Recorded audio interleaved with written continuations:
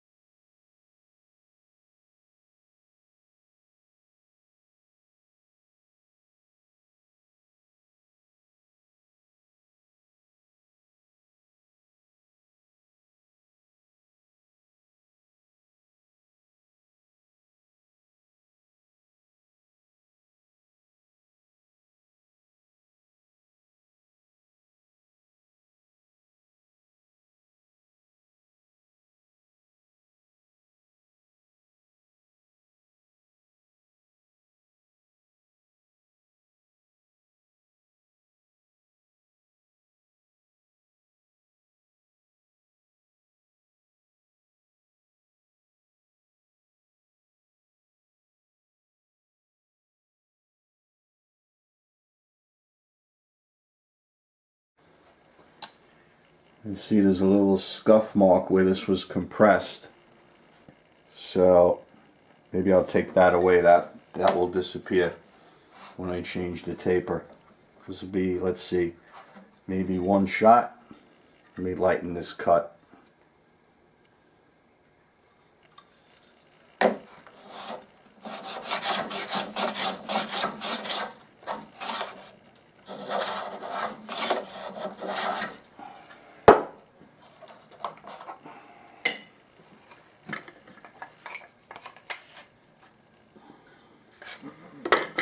Okay. Let me shorten this.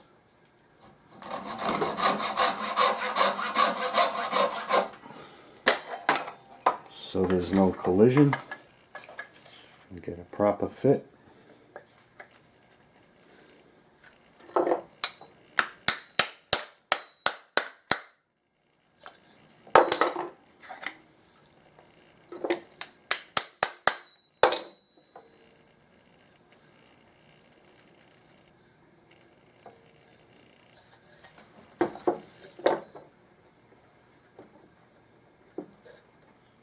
Alright, I got a little more fitting and fussing, but that's the idea. So I just roughed out the wedge for the knicker on the dado plane.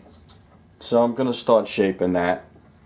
I got a rat tail file and some of the plane maker's floats. That's how I usually do it. Nothing fancy. I cut it out with a coping saw.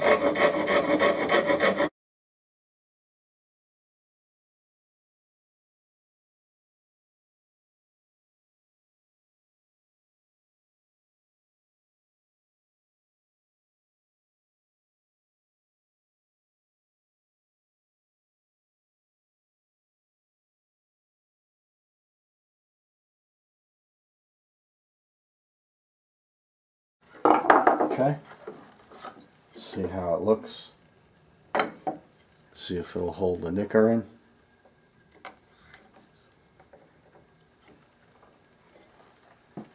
Do a little tap with the hammer.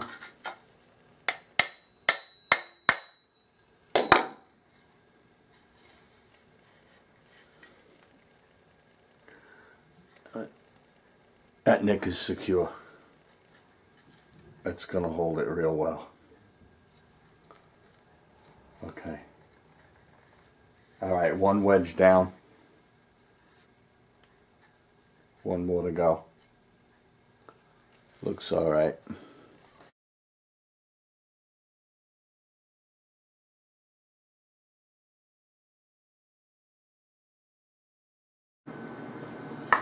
Alright, I'm set up to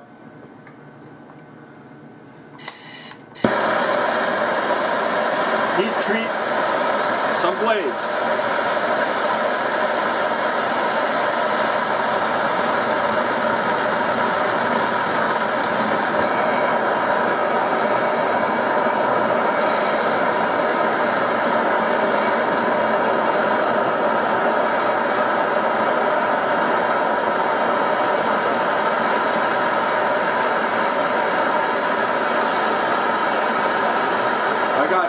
extinguishers standing by. I hold the blade with a clamp so I can let it go and it'll stay. I got my canola oil right here.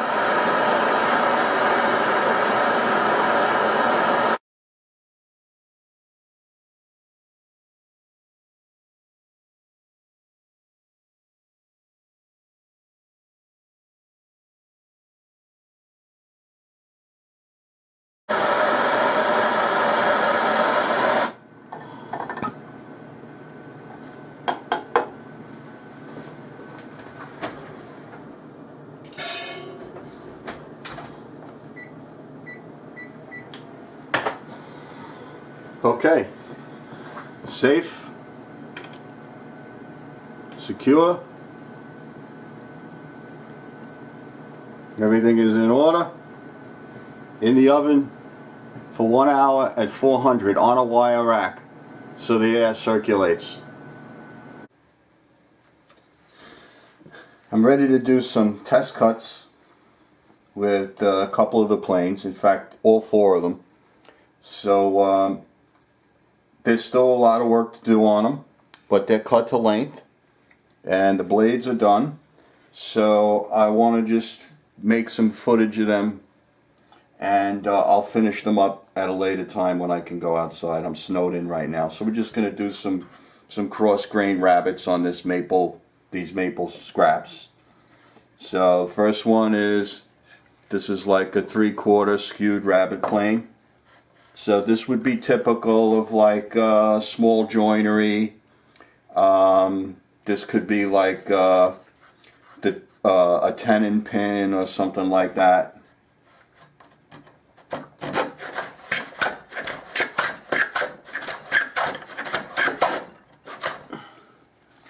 So the shaving curls very nicely. There's plenty of clearance for everything.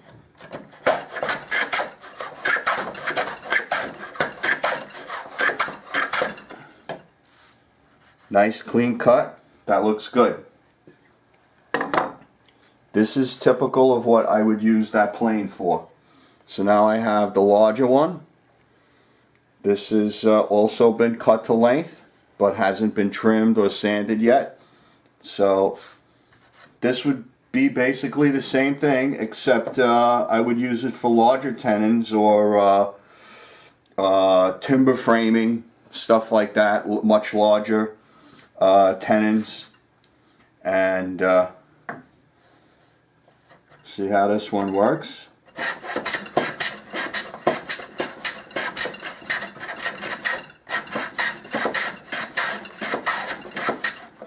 Okay, everything clears nicely. Nice thin shaving.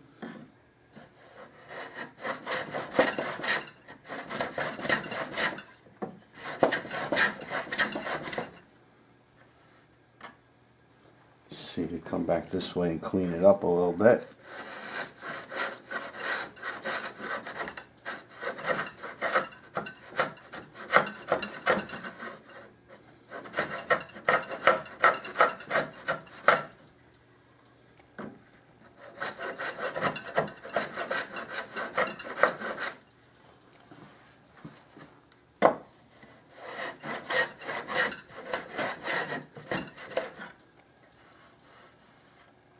Looks good, nice and clean.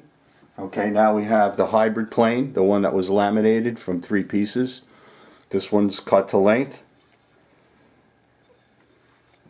The blade and the wedge have been tuned. So this one I haven't used yet at all. See how this one works. Feels real nice.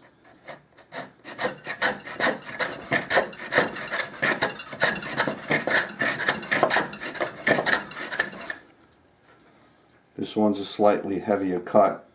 I could probably work on this blade a little bit more, but it's cutting real good.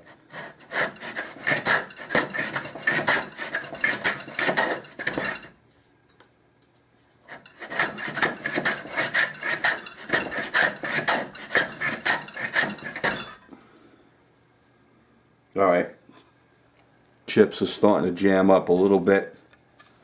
So on a longer cut, that might be a problem, which I knew I might have to address at some point in time. These escapements are much smaller on my planes than they are on the originals. So these may have to be enlarged at some point if there's too much jamming. This is a real small cut. So if this was a foot or two long for some reason, you might have problems with jamming. Now these are not finished or waxed or sanded yet, so that remains to be seen about how they're going to perform on a larger cut. But right now the performance is fine. So let me go to the dado plane now. I'll set that one up. So let's try the dado plane out on some maple, and we'll go cross grain.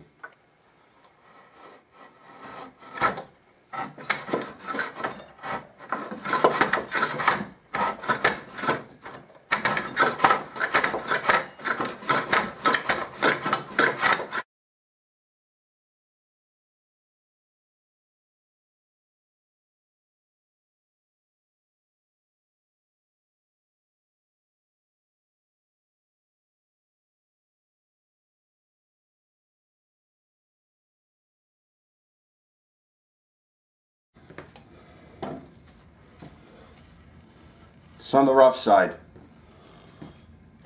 There's probably some things you could do to the plane to adjust for that. I don't know what that would be. Doesn't really look like chatter. It might be just the direction of the grain or the way it performs in a hardwood. I'm not really sure. But we'll continue on with the testing. Alright, let's finish up the test on this. More messing around, more adjusting.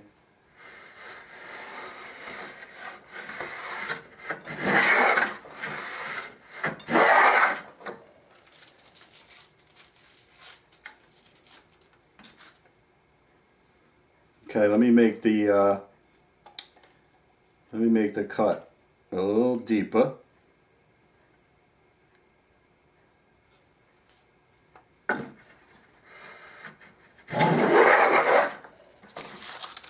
So that looks good. You get a full shaving, clears.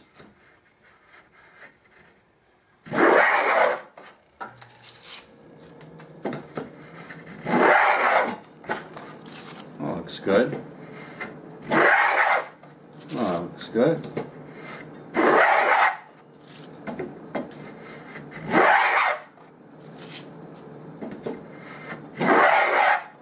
Nice.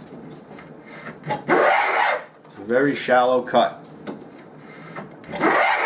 You got to spend a lot of time tuning the knickers. The knickers have to be, especially the outside one, has to be absolutely flush with the side of the plane. Then this side here has to be absolutely flush to the side of the plane, and the same thing with the inside. You need a full. You have very little leeway, and then you have to tune. These are unlike a flat bottom, like a smooth plane, because you're relying on the entire width of the blade to make the cut. So you can't have a crown in it, and you can't have a low spot. You have to have a straight, and then you have to set it very shallow. So to get all that takes time. Trust me. But you can produce a nice cut. So what I did was I shortened the wedge even more. The top of the angle right in here is right up against the escapement. And then what I did was, instead of beveling the end of the wedge, I rounded it, because a lot of the shaving is hitting this wedge is parallel or in line with the, I guess you would call it the left side of the blade. So there's a good portion of the blade to the to the left of the or to the right of the wedge. And so what I did was I rounded over the face of the wedge so that as those shavings come up, they don't get directed to the right, which is the smaller part of the escapement, but to the left or up to the center, so that you have less of a tendency to jam. The only other solution to the jamming problem is to just make the entire escapement bigger and angle it further out so that it's more of an exaggerated funnel. But what happens is you lose all the mass, and the mass of this plane is what keeps it straight and what keeps it stable, because it's just made out of wood. So this is fine. If you're using this for harder woods, good luck.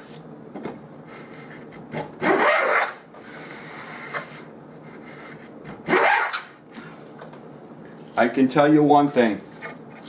I have a feeling that very few of these that were originally sold in the 1800s, the late 1800s, the early 1900s, these were probably neat things to buy and have on a shelf, but they were a pain in the neck to use. And I think that's why there's a bunch of them that are available that are in such great shape, because nobody ever used these.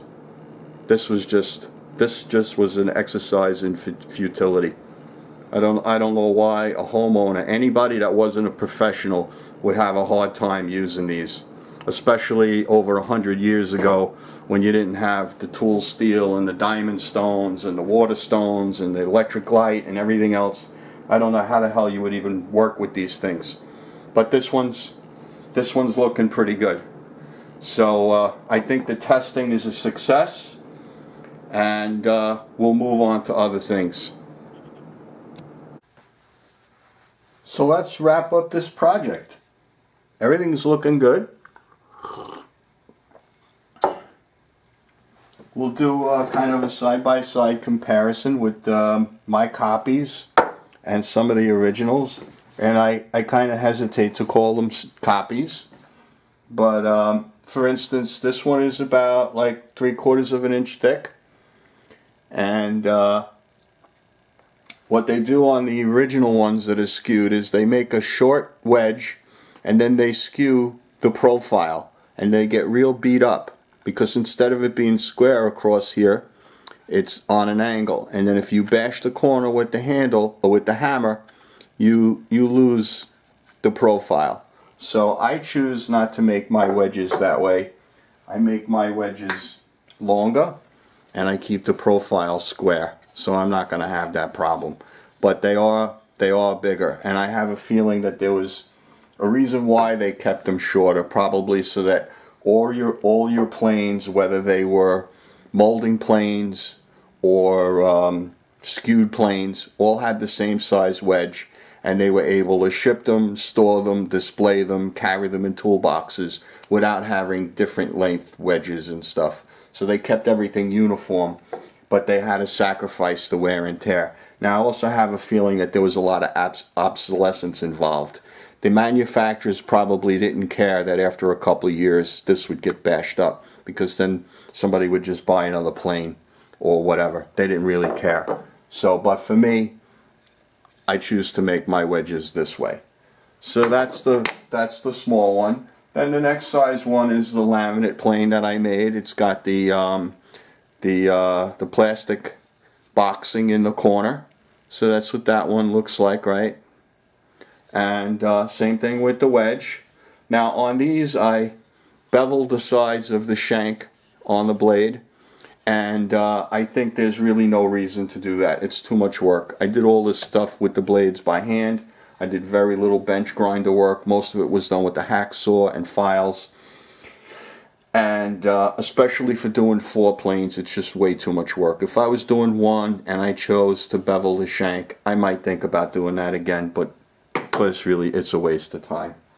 So that one was like, basically, this one was the one that I have that's comparable with.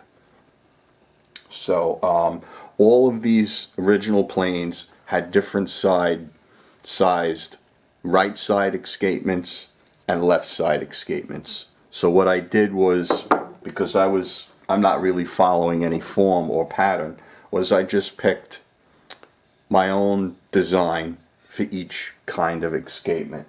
So for instance, these are both more or less the same size, and then I did whatever I could on the other side to create something that I thought was decorative. And my main theme with these left side escapements was to keep enough mass in here so that the body of the plane would remain stable.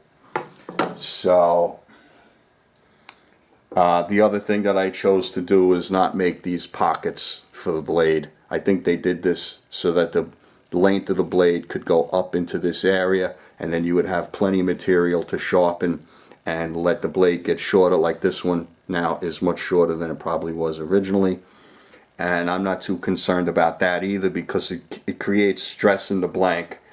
One of these, like this one's got a stress crack in it because of this slot for the blade.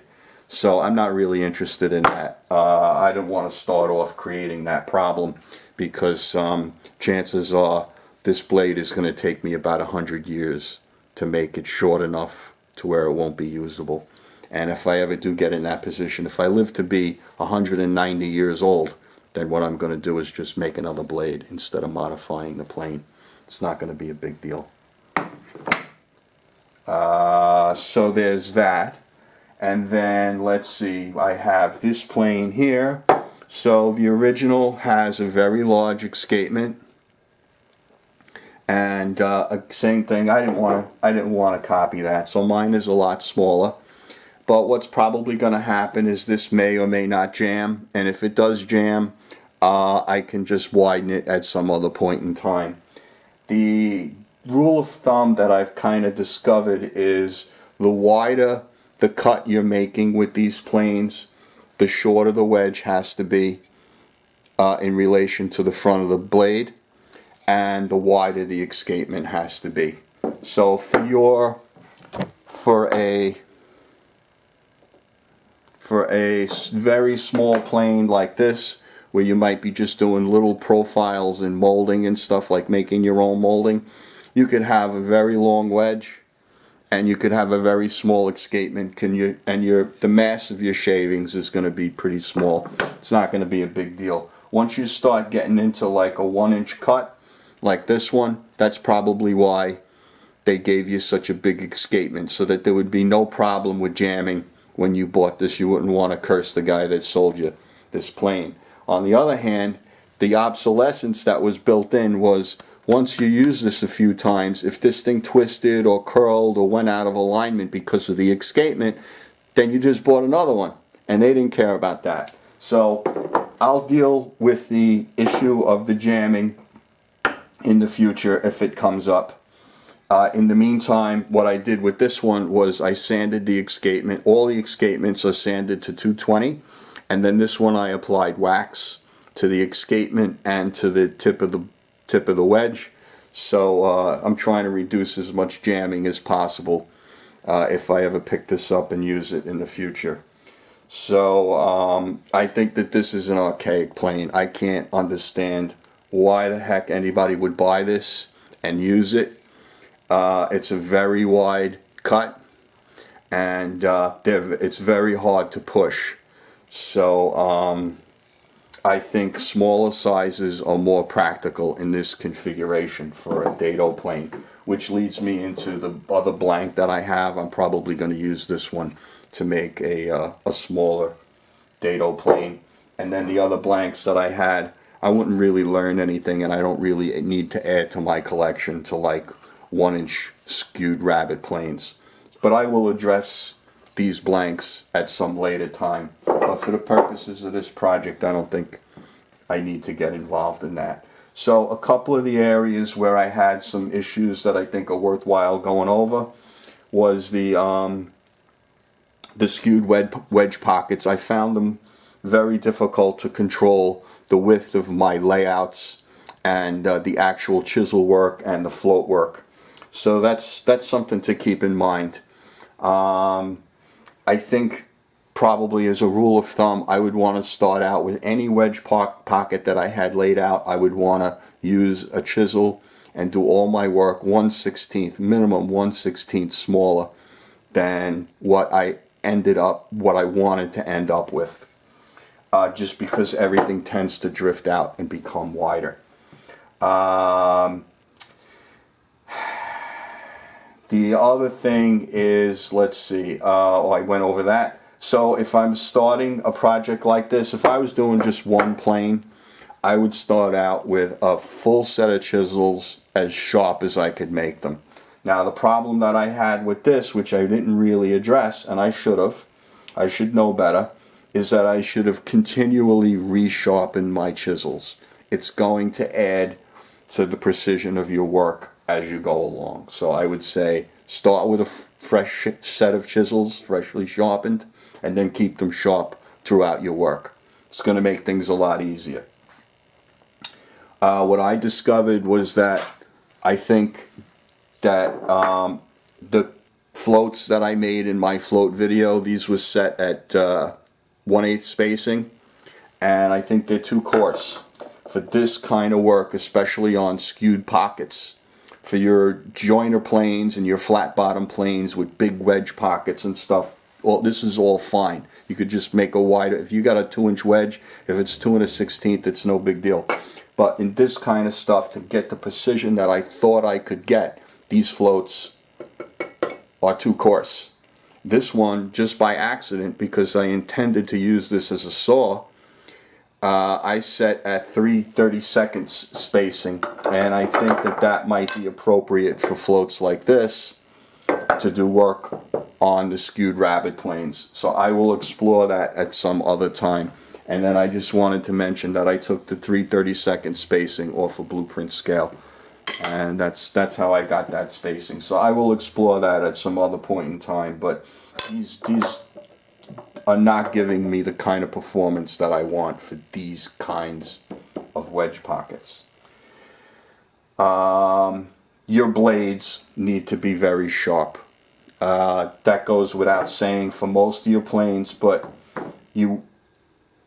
when you're making planes, it doesn't do you any good to do all this kind of work and then have a blade that's not going to give you the kind of results that you want. So spend the time tuning the blades, getting them as sharp as you can, so that when you run your tests, so you pick these up a week or a month from now, this thing is ready to go.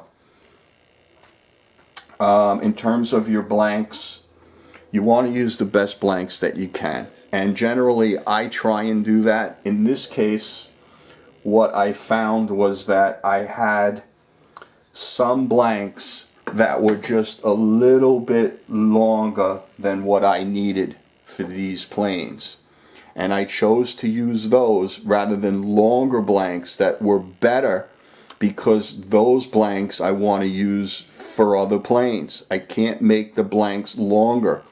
So for instance, this is like a 9.5-inch plane, so if I had a 15-inch blank, I could make a longer plane out of it rather than throwing away a good portion of it to make this one. So just the rule of thumb is you want to use the best blanks that you can. Pretty much that's about it. These things came out very nice. They're going to be very usable. The only one that I really question the value of even owning really is the dado plane, because it's an archaic design. I think for this one being 1 inch, I don't even see why you would want one that wide. I think 3/4, 1/2 inch, 3/8, 1/4 would be more appropriate. But in general, these new ones that I made are going to be excellent user planes for anything you want. You're going to be able to do modern work with high value with these planes that you're making yourself. So there's nothing to be afraid of. This is all stuff if you have a modern shop and modern equipment. Anybody with general woodworking skills should be able to handle these kinds of planes. If I can do it, anybody can do it. So you folks, thank you for watching the series. Thank you for subscribing to the channel. Thank you for pressing like, because that helps with the algorithms and the analytics on the videos. And you folks stay strong. We got some more stuff coming up. This is not going to end anytime soon. We're going to keep making stuff. All right, everybody. Thank you.